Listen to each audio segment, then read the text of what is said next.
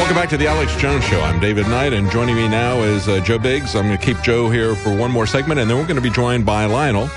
And I've got some questions to ask Lionel. I want to get his opinion about what's happening with politics, but I think there's also, we've got an article up on Infowars.com, and this is the question, Joe, that I would ask any of these candidates. If I was allowed to ask one of them, I would say, can the federal government ban anything? Anything. I mean, we had a constitutional amendment to ban alcohol. We got another one. We had the 18th, 18 and 21st, I think, to ban it and then to make it legal again. We had 100 years ago a Congress that recognized that they did not have the authority. The federal government was not delegated the authority, and the 9th and 10th Amendments make it very clear that unless they're expressly given the authority, they don't have it. That's still retained by the people, by the states. The states could create alcohol prohibition if they wanted to, or they could, like we've seen with Colorado and with Washington State, they could say we're going to decriminalize marijuana. And but we've got a Republican candidate, Chris Christie, who says that if he's elected president, he's going to shut that down. So the question I would ask these guys is, where's your authority to ban anything, including things like cancer drug treatments or supplements like many of them have tried to ban?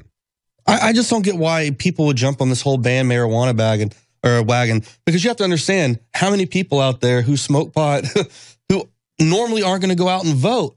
As soon as you do that, I mean, it seemed like that would be a smart move to make, to go ahead and be all in for it, legalize it. You're going to get a lot of people's votes. Yeah. And at the end of the day, guess what? It's not a bad thing. It helps people out. Yeah, I don't think it really helped Chris Christie do that because, as I pointed out before, when he went to the New Jersey racetrack on Sunday, he was routinely booed. Of course, he's not very popular now in New Jersey. I don't think he'd get reelected as governor, so maybe he'll fail up. But I don't think so. I think he's in that junior varsity team now as far as the debate goes. I don't know. He might have made the top 10, but I'm not sure. I'd have to go back and look at that again. Oh, he did make the top 10. Okay. So he's in the top 10. But, of course, this is something that, again, is really simply a horse race, like the story I mentioned yesterday. Just 2 months ago, if we look at the totals that people had, we had Bush, Carson, Huckabee, Rubio, Walker, all tied at 10%, according to a Quinnipiac poll that was just 2 months ago. And then there was Rand Paul at 7%, but of course he didn't show up. They excised that. They took him out, and they showed people who got less than Rand Paul, which would be Cruz at 5%, Trump at 5%, Christie at 4%, Fiorina at 2%, Kasich at 2%, but Rand Paul at 7%, he didn't show up. And then we have now over the last couple of months, because of the inflammatory rhetoric that Donald Trump has said, also because he speaks truth to power. That's very attractive to people, but he's also said it in a very inflammatory way. He's gotten a lot of coverage. He's gotten, as Rand Paul points out, probably about $1 billion worth of coverage. If you look at the number of minutes that they have given to people, he's gotten virtually all of the coverage. Trump's going to lead it the whole way, and then when it comes time, Bush is going to be the guy that comes in. Yeah, it's interesting. But that should open people's eyes, though, to show you that the American people are obviously voting out there and, you know, going out doing these polls, and people like Trump, they like what he says, but the establishment doesn't want that. They want someone that they can buy out. They've already bought out that entire family. Yes. And they want to get him in. Yes, very true. And it's interesting also, you know, to look at Donald Trump. I mean, he was originally, you know, when we talk about him, is he a dark horse candidate? Is he a stalking horse? Is he there as cover for somebody like a Jeb Bush or even Hillary Clinton? Because before he started giving money to Republicans, he was giving a lot of money to the Clinton family. He also gave money to Ted Cruz. About a year ago, he was saying that he didn't think that Ted Cruz was qualified to run for president because of natural-born citizen requirements. Then he changed his tune. He started giving money to Ted Cruz before he himself started running for presidency. And, of course, the two of them have met privately. They have a very similar stance in terms of saying things that are going to be offensive to the Washington power structure. That's a lot of the popularity of both of them. So it'll be interesting to see how this works out. Thank you so much for joining us. Joe Biggs, stay with us right after the break. We're going to be talking to Lionel. We'll be right back. Joining us in this segment is Lionel, and we're going to get to Lionel in just a moment. Before we do, I want to let you know about the sales that we have at InfoWarsLife.com. We have a 24-hour flash sale on DNA Force. 30% off for the next 24 hours. We also have a buy two silver bullet, get two free. That's through this week, and we have free shipping through this week on everything at the store. Things like Nascent Iodine, Survival Shield X2. Anything that you get at the InfoWars Life store is free shipping this week. We extended it one more week as a thank you to those who support our operation here. That's InfoWarsLife.com. Now, going back to Lionel. Lionel is an Emmy award-winning television news decoder. And so we're going to talk to him and have him decode some of the news, especially about Donald Trump. Interesting comments he's had about Donald Trump, as well as a legal analyst. So we're going to ask him some questions about the family as well. He's a licensed trial lawyer and a former prosecutor as well. LionelMedia.com, and you can find him on Twitter at Lionel Media. At Lionel Media, that's his Twitter handle. Thanks for joining us, Lionel. Thank you, sir. Thank you. I've got a couple of articles. Let's start out with what's happening to our children. What's happening with this out-of-control state. Here's a couple of headlines I'll just throw at you. One of them, both of these I was going to talk about yesterday, but I didn't have time. A couple articles that were up on Infowars.com. One of them, a video shows a cop handcuffing elementary school-aged disabled child. Bullying this disabled child who is in a wheelchair, handcuffing this kid. Another one from the UN says jail parents who spank their children. It looks like they want to be our mommies and daddies. They're spanking us using the police, and essentially our schools have turned into training camps for living in a prison society, haven't they, Lionel? Well, the prison industrial complex is now merging into the farm team for indoctrination and retraining. Couple of things. First, I absolutely, positively am against the notion of spanking. Hitting anybody for any reason to train, to discipline at all. Now, that being said, parents, and especially teachers, but when a parent exercises a parental control and believes in good faith that this is in the best interest of the child, and there's no welts or trauma, the police should not be involved in that. Here's what's going on.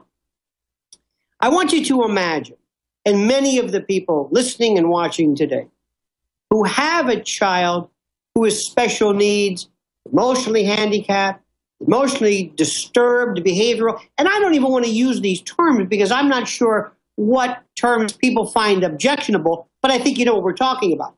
Now, David, I have been a prosecutor. I've been a lawyer most of my adult life. I have seen grown men, tough, cry like a baby when they're put in the back of a patrol car, when they feel the wrist bracelets of being handcuffed and the fear, the lights, the sound. It's a sensory overload. The whole spectrum of this. These are grown men. Now imagine, you're a child who doesn't necessarily understand things the way we wish that child would. And through the prism of a child, sees this horror and wonders, I'm not in trouble. This isn't a note to my parent. I'm being arrested. I'm in the back of a patrol car. I'm being frog marched out of my class, subject to the humiliation, the shame, the ignominy, the finger pointing. I'm put into the back of a patrol car. I'm going to come back to school and hear the chiding and the remarks. Hey, jailbird. This is the best part. On my column today, or my piece today at LionelMedia.com, I reprinted an article, David, showing 19 examples of why kids are being arrested. Burping and belching in class. Failing to pick, I'm serious, failing to pick up crumbs. Writing on a desk, scribbling, I love Abby. And being arrested for showing love. Now I can go on and on. Now, if you think that this is somehow getting tough, spare the rod, spoil the child. If you think that and you don't see what's happening in the militarization of the police now bleeding over into the classroom. Yeah, that's the thing that's really concerning, because you and I went to school. We didn't have police in the schools. We had spanking in the schools, quite frankly. And one of the reasons I brought that up was because I thought it was such an amazing a counterpoint to each other. At the same time, the UN which is not involved in America, shouldn't be involved in America, wants to dictate to parents how to do discipline.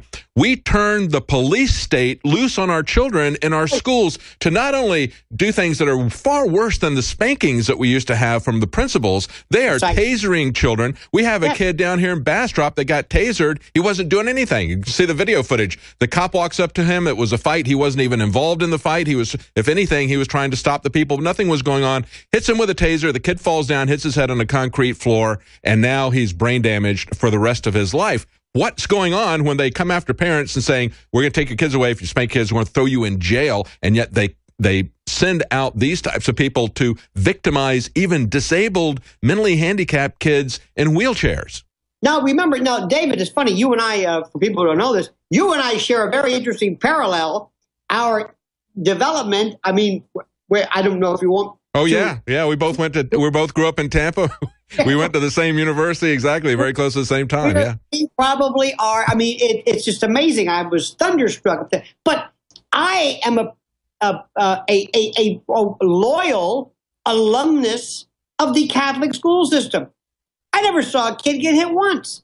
Mm-hmm. When that nun walked in, all 4 feet tall, wearing full penguin regalia in the hot Tampa, Hillsborough County sun, and not breaking a sweat in blackened cardboard, I never heard of a policeman. Now, years later, David, you might recall, there was something called the School Resource Officer, or the SRO. This was the officer who kind of would be, hey, David, how are you, Officer Friendly? How are you, Dick? Come on, move along, boys. And it was a slow introduction of a guy who was just kind of there.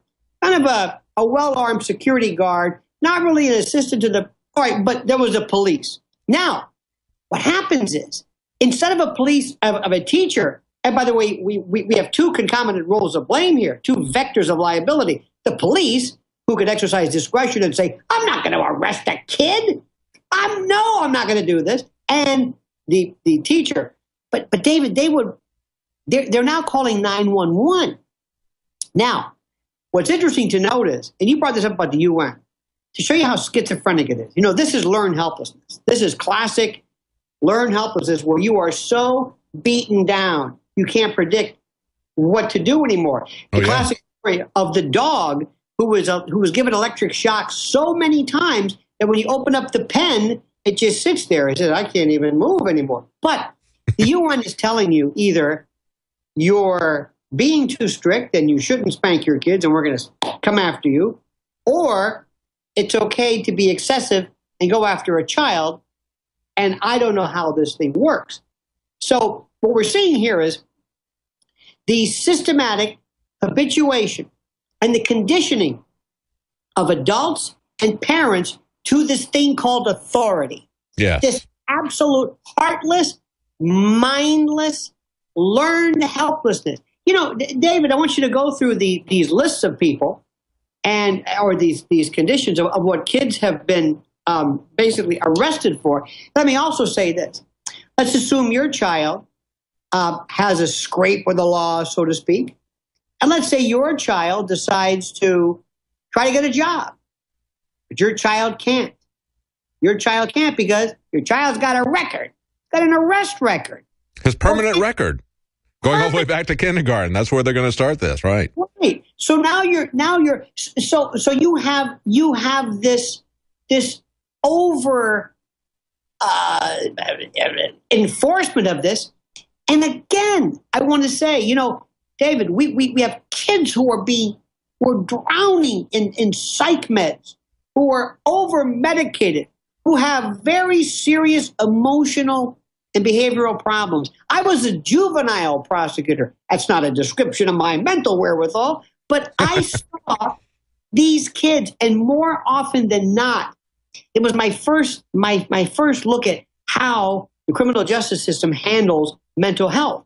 But you're going to turn a kid over, and that kid's going to say, using Pavlovian conditioning, every time I see a cop, every time somebody tells me no, I'm going to remember that. I'm going to remember how they made me feel. I'm going to remember how they laughed at me. I'm going to remember how afraid I was. I remember how nobody was there to protect me. I was the ultimate victim of violation. I trusted my teacher, and I don't anymore. I trusted the police, and I don't anymore. I don't trust authority. Nobody's here to help me. I can't depend on anyone. And I'm going to give this back. Somebody's going to pay for this. I mean, if you can't see where this is going. It's amazing how this has changed over the number of years. I mean, I remember, as we point out, they didn't have police in the schools when you and I were young. Even when my wife was teaching school, they still had the system where they would take somebody away, they would punish them in secret, and we'll talk about that when we come back. What is behind this training camp for the prison industrial state? Stay with us. We'll be right back with Lionel.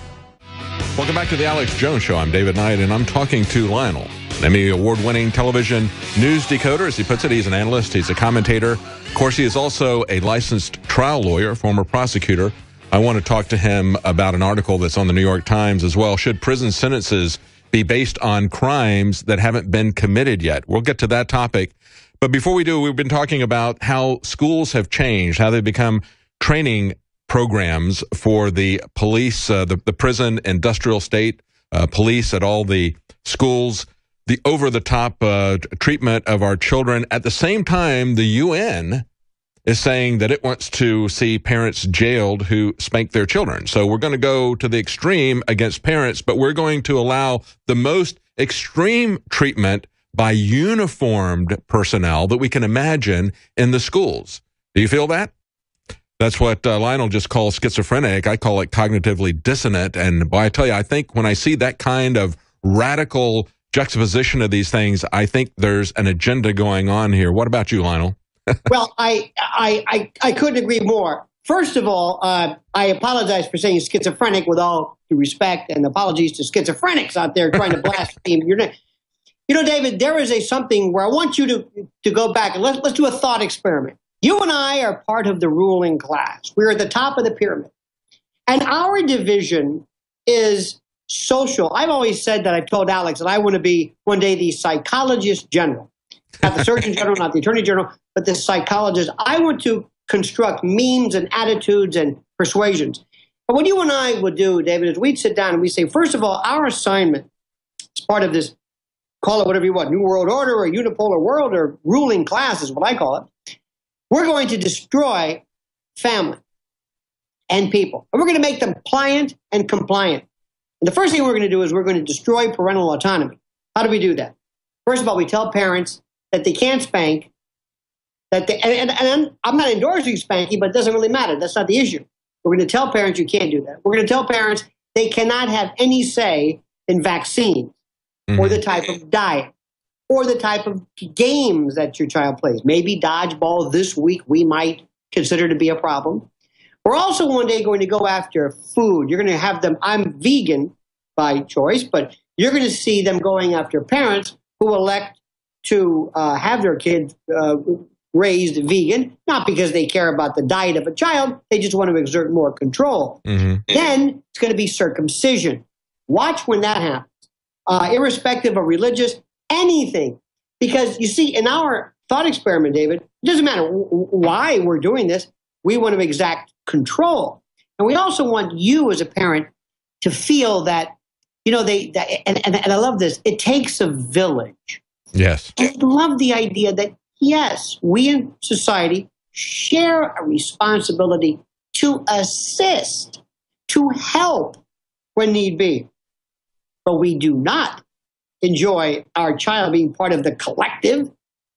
As somebody said one time, it takes a village idiot to believe that. So or as Melissa Harris Perry said, we've got to get over this notion that there's private ownership of children. You know, when I heard that, one of the things when I hear that, Lionel, and we play that clip all the time, as a parent, I don't think that I own my children. I never thought of it that way. It takes somebody who's running a village to think about ownership of children. I just love my children.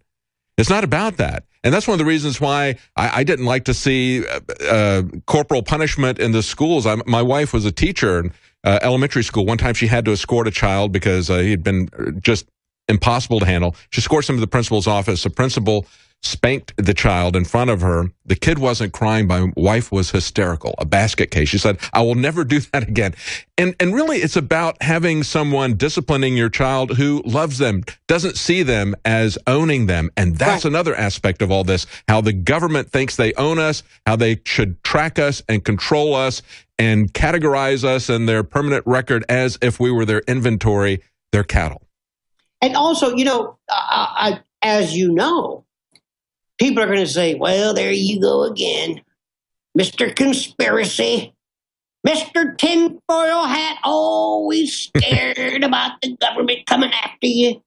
Always worried. Who are these people that want your children? Who are? And what I remember, going back to our thought experiment, in addition to us having this particular thought vector where we tell people that they have no say, we also bring in people and we applaud them, like, for example, Jon Stewart, who was one of the most important parts of this collective, who laughed at people who dared to question Jade Helm, or laughed at people who dared to question. So remember, I can hear the music. And he was also making secret visits to the White House, cooperating with Obama on how to sell Obama's agenda. Let's not forget that as well. When we come back, we're going to be talking to Lionel Media.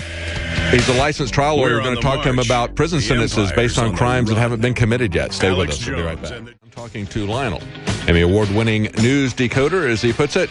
He's an analyst, a commentator, and also a former trial lawyer and prosecutor. I want to talk to him about this article that was on the New York Times yesterday. Should prison sentences be based on crimes that haven't been committed yet?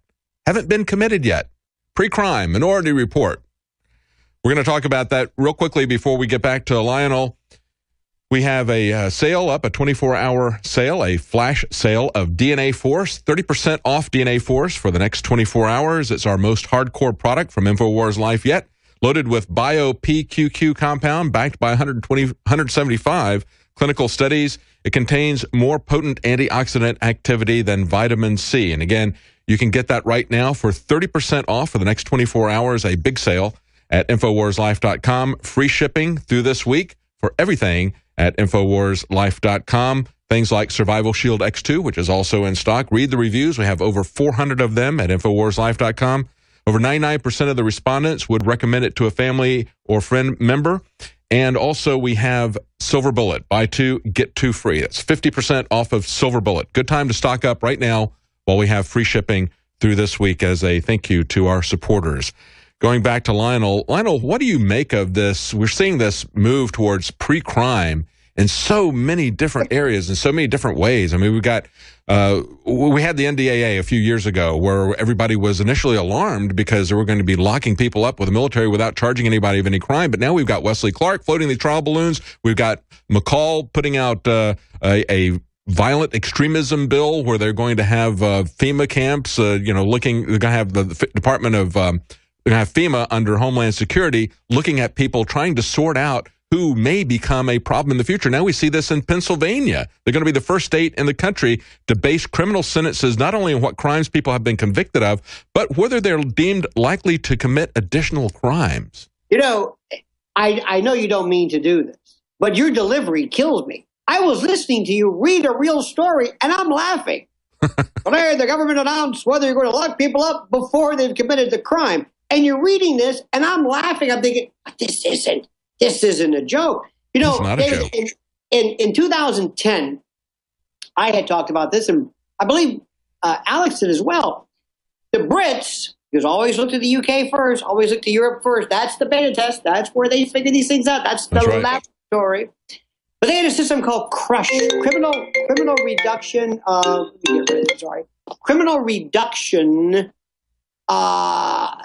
Criminal reduction using statistical help or hubris. Yes. So what they did was they looked at things that were happening based upon weather and crime to predict where crime was likely to be committed. And I think it makes a lot of sense because if you think, well, based upon the statistic, boy, you guys are good. I just say something and lo and behold, there it is. when the piece is highlighted. It's amazing, your organization. Anyway, it's one thing to say this particular area, Precinct 5, has a high burglary rate, and New York did it with Comstat and a variety of other things. Okay, that was terrific. Now that veered into predicting human behavior. Now, again, a while back, you may not remember this one, when sex offenders, rapists, and the worst of the worst, were given a sentence. Let's say you're given 25 years to life, and a defendant was sentenced and absolutely did every last day of it. And you could have post-release, probation or whatever, but they started to say, there are people who, by virtue of what we've learned and their behavior, might continue to commit rape based upon what they've said. I'm going to rape again, or what have you. Let's keep them in jail or in prison. And I thought, wait a minute, hold it. No. You can't do that. Either charge them again, wait. I know this is a tough thing. You got to wait until they commit a crime. But people say, oh, you don't understand. That's a novel idea. This was real. They said, you don't understand. The recidivism rate is up. Yes, I understand this. And by the way, you're showing this Minority Report. Every time I watch a TV show, I can't believe it, TV show or movie, I'm watching either the future or I'm using it as a reference. My wife and I watch Mayberry all the time and cry because I'm thinking it really was that way. So what's happening is, and let me just explain this. When you train an animal, I'm a psych major. I'm an amateur psychologist and a self-appointed TV expert on virtually any subject. But what happens is you do systematic approximation. When you train your dog or your cat or whatever, you give them a little bit and then a little bit more. And you acclimate, you habituate. You have this sense where that the stimuli are not novel anymore. So we start off with Crush in 2010. We start off with another story of keeping people in who are rapists. You don't mind that, do you, America? I mean, after all, you don't want somebody raping your daughter. No, that's okay. And then we add a little bit more. And then we go into terrorists. And then we go into bioreferencing. And then, before you know it, somebody wakes up and says, wait a minute. When did this happen? It happened all along the past couple of years. And when we, the conspiracy theorists, the tinfoil hat lunatics, warned you about this, you didn't listen. You thought this was someplace else. You, in this fog of American exceptionalism, could not believe that something this draconian could actually take place. And it does. Yeah, it's absolutely amazing. And we can go back and we can look at how many nonviolent criminals that are locked up right now in our prisons. And I remember when they started instituting these mandatory minimums under Ronald Reagan, and they were having to let out violent criminals so they could lock up nonviolent pot users.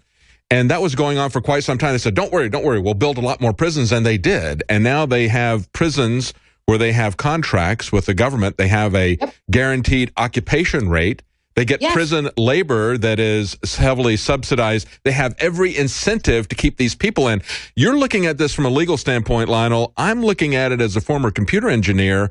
And I know that when they're going to use a model to determine if somebody's going to remain in prison or whether they're going to send somebody to prison, I'm very frightened by that. I mean, this is all boils down to, well, how good is their model? You know, we got the garbage in, garbage out everybody talked about with the computer. I'm not impressed when I see a computer printout. I know a lot of people are. If you get a computer to pop up an answer, then that's it. You know, the answer to life is 42, according to Deep Thought or whatever. But I'm not impressed by that because it all depends on your assumptions in your model. How good is your programming? Who gets to make those assumptions? Which corporations are we going to go with? Are we going to go with the ones that greased the palms of the senators the most, or the ones that have some kind of a program that actually works? But all of that skirts those pragmatic decisions that are really troublesome, skirt the whole issue of legality. Do we want to have the presumption of innocence before we put somebody out? Should they actually be convicted of a crime? I mean, this is insane.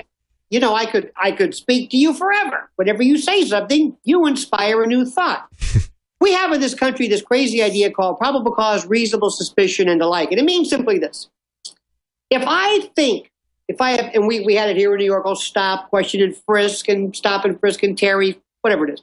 let's say you and I are in a cop car, late at night, and we say, hey, see that guy over there? Yeah. I think he's up to something. Let's go stop him. Wait a minute. Can't do that. We have no reasonable suspicion. Not probable cause, reasonable suspicion. That's what we do in this country. Police can talk to you. We can arrest you. We can convict you. Hell, we can even kill you. But we have to play by the rules. Well, now we're getting rid of that. Here's what happened a while back. DUI checkpoints. Sounds good, doesn't it? I mean, after all, you don't want your daughter to be killed. And they always, David, in trial law, the quickest way to a mistrial is to violate this thing called the golden rule. And it means something like that. How would you feel? How would you feel if this guy broke an ear? And you can almost hear it. Mistrial, because you don't talk about objectifying or translating something into this subjective understanding of the crime. No, it's about proof and weighing the proof, not how you feel. But it started with DUI checkpoints, started with drug testing. Come forward, all you people that we've never suspected. Come here, Mr. Knight, have a seat. Yes, would you please mix your aid into this Dixie cup? Why? Well, to disprove something I've never accused you, nor have I ever thought you ever violated. You've never been to work late or stoned or whatever. By the way, all of you in this lane, pull over to disprove that you're not drunk, even though there are no indicia, indications, evidence that you are. It also started with, and today you can forget it, immigration checkpoints. Everybody just be corralled. So little by little, again, more acclimation, more conditioning, more habituation, more getting used to this idea, and more of an acceptance that probable cause, reasonable suspicion, all of these precursors don't really apply anymore. We're going to cut out the middleman. So that's what we're doing also in this scheme of things. And, it's one thing when you are a public carrier, you're a bus driver. And by the way, I've got to say this about drug testing. I never understood something, which is normally a urine test, that detects whether I've come into contact with something 30 days ago, 2 weeks ago. Hell, if you're going to do a test of a guy driving a bus, do a blood test. I mean, if you're going to have to. So we have completely eliminated the idea of the police ever having probable cause. By the way, you ever seen this? They pick up the phone. Mr. Knight, yeah. Listen, this is Detective Gil Hooley. We want you to come down to the station. All right, I'll be there. And people do. Come down to the station for what? What is this, an invitation? You're going to buy me lunch? I don't have to do anything you say. Here's one for you. You most probably, and I'm not versed with Texas law, but where I'm from, you can lie all you want to a police officer. What's your name, son? Donald Duck. Where you from? Oz. Well, that's, it's the breaks. You lie to an FBI agent, and that's what happened to Martha Stewart. Oops, pardon me. That's what happened to Martha Stewart. So why can't I lie? I have the right to remain silent. I'm not under oath. And here we go, drug dogs. This is a better one. How many people just believe in drug dogs? They just say, don't you? I do. What do we have next? Clairvoyance and psychics? No, we do that every now and then. So what's happening? And of course, Lionel, the drug dogs don't even talk. And so the officer is free to interpret any activity of the dog as a positive sign if he so wishes. If the dog wags his tail, then, he finds something in your car that's suspicious, so now let's go in and take a look at it. It's just amazing, as you're pointing out, the lack of the presumption of even innocence. I mean, it started out really used to be that it was only the IRS where you had to prove that, beyond a shadow of a doubt that you are innocent of doing any of this stuff. Then we moved to the drug situation. Now we're moving to the war on terror. And everybody has been conditioned progressively to accept the fact that we don't have any presumption of innocence anymore. It's absolutely amazing, but that's how they moved the Overton window. Well, let me ask you this. When I was a prosecutor, the case, well, what I learned right away was, when you put somebody in prison, jail's bad enough. Don't forget, prison is over a year or over. Jail is up to a year. But when you put somebody in prison, you better hope to God they don't come out worse, which they often do. But here's what I would say. 90%, if I were a judge and I did not have mandatory minimums or sentencing guidelines or 3 strikes you're out, habitual felony offenders and all those weird statutes, 9 out of 10 people, with the exception of really serious stuff, I put them on probation. Probation is really effective. Probation is a pain in the arse, as some would say, and it allows you to maintain going to work, maintaining for your family. A lot of times, the amount of recidivism, probation works like a charm, but it's considered to be weak in this country. Now, the people I do, if I were the judge, I take you off of the street, not as a punishment, penal poena from Latin, punishment, not that. I take you off the street to protect society. Mm-hmm. You cannot comport. It doesn't teach you. In the old days, David, there was the idea of the penitentiary. Penance. You were penitent. It was the reform school. Mm-hmm. It was the penitentiary. We wanted to teach you something, pay your debt to society. The idea is that you would go in and come out better. That is ridiculous. When the sentencing guidelines came along in the 70s or 80s, the first thing they wrote in many of the state statutes was, it is not rehabilitation, that is not our goal. It's punishment. Punishment for what you've done. And what happens is you take people, and after you let them out, they can't get a job, can't get credit, they can't do anything. You've destroyed them. Yes. And some do very, very well. So what you're doing is you're creating this new class of citizens. Now, we're also getting into this, which is even more frightening. David, you and I talk about this all the time. And I don't want to sound like some old geezer on the front porch when I was a boy. But there was a time when I remember looking at the police officer as being my friend. Mm-hmm. Norman Rockwell, call it what you want. The guy in your neighborhood. Did you ever have somebody who parked their patrol car down the street? Hey, that's Jimmy Thompson's dad. He's the guy on Sunday who directs traffic after church. It was a community thing. The cop wasn't. There we go. The cop was. Look at this. This poor kid. Look at this picture. He's running away. He's got the knapsack. And what is this cop doing? He looks like Chris Christie, the cop, if you look at him. He's looking at the kid and he's saying, basically, he's talking him over. Now, you might be a little bit suspicious. I hope they called the parent and told him little Jimmy's okay. But this was the idea. Today, he would taser him and put him in handcuffs. He would be drugged up. He'd be on some kind of psychiatric medication in some juvenile home. So, and to show you how old I guess I am. Remember, I'm so sorry. Remember years ago, there was a show, SWAT, Special Weapons and Tactics, ABC, when it just became new. We didn't know what a SWAT team was. And all of a sudden, these guys, whatever they would get, Greg Forrest was his name or something, whenever they would have to go to some event, they changed out of their uniform, put on their SWAT military stuff with just a black cap, maybe an automatic weapon, and then changed back. That ain't the way it is. They're RoboCop 24/7. That's right. Now we have incarceration by algorithm. That's going to be the next thing. Not only not the presumption of innocence, but incarceration by algorithm. We got one more segment with Lionel Media, and I want to talk when we come back about the presidential race and get your take on that as a news decoder. We'll be right back with Lionel. Welcome back to the Alex Jones Show. I'm David Knight, and we're talking to Lionel of Lionel Media, an Emmy Award-winning television news decoder, legal analyst. We've been talking about pre-crime. We've been talking about training our children to live in a prison society. That's what I think that they've turned the schools into.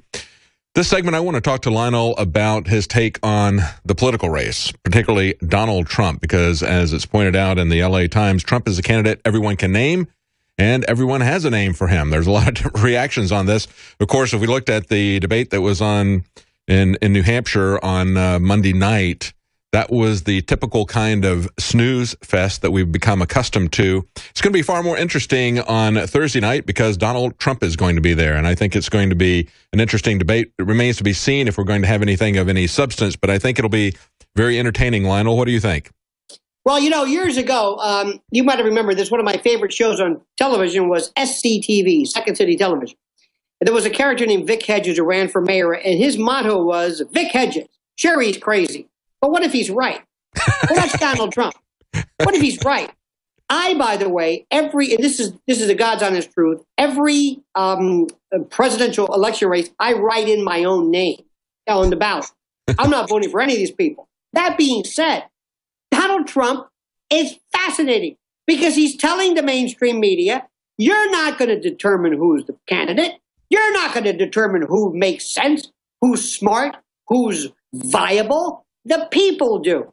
And the people, like it or not, I will always err on the side of the popular vote, say we like him. And by the way, Bernie Sanders, and Rand Paul, by the way, have some of the most cogent and comprehensive views on how to handle Putin, Russia, and Ukraine, which is a Cold War about to go hot. So in many respects, Donald Trump is my new hero because the professional left mainstream media, the Jon Stewarts and others, can't believe that their dislike means nothing.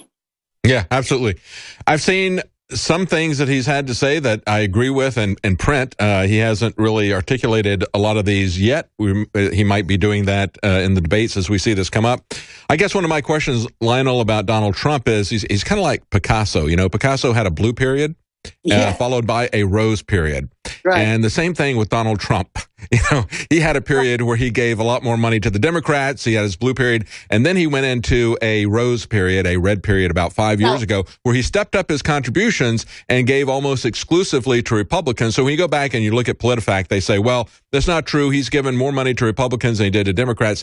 That is if you average it over 26 years. But in the last, and that's mainly because the last 5 years he's really stepped it up. David, I got to ask this question. Who the hell is PolitiFact? And who smokes? Who are these people? They say, I'm a fact. Okay, well, listen, prediction quickly. Hillary's going to drop out. She ain't going to be there. She's not going to be there. I don't know if it's going to be health, emails. She's not going to be there. Once they get the green light, Joe Biden is coming to the fore now because he's already meeting with big Democratic fundraisers, big donors. You've got to get rid of Hillary first. She's gone. I think so. Also, Bernie Sanders is the catch basin, the little wheel for the Democratic Party. He's forcing them to go left. And also Elizabeth Warren, who said, I am not going to run. I am not going to run. With Hillary out of the picture, watch what she has to say. So that's not, but Hillary is toast. Absolute. Take this to the bank. I've been saying this forever. It ain't going to happen. And by the way, well, there we are. I agree. I think that there's plenty of people in the Democrat Party, it's not just Republicans who want to lock her up. They want to lock her out. And they will use all these scandals. I mean, she's got a lot of stuff on her plate. We've been talking to Lionel from Lionel Media. You can find him on Twitter at Lionel Media. Thank you so much for joining us. Join us tonight at 7 Central, 8 p.m. Eastern for the